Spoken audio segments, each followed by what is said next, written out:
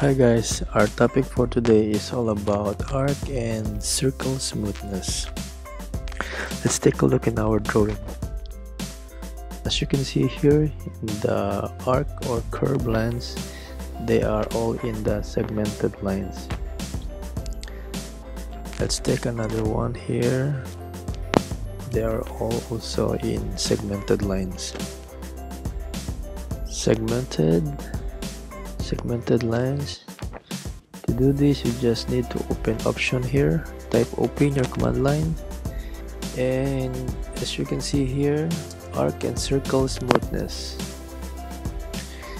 You just drag this tab to the maximum value, which is 20,000, or you can also just type in 20,000 and then click OK here. As you can see, all the previous segmented lines was changed to smooth, arc, and curve. It's so nice to see this curve.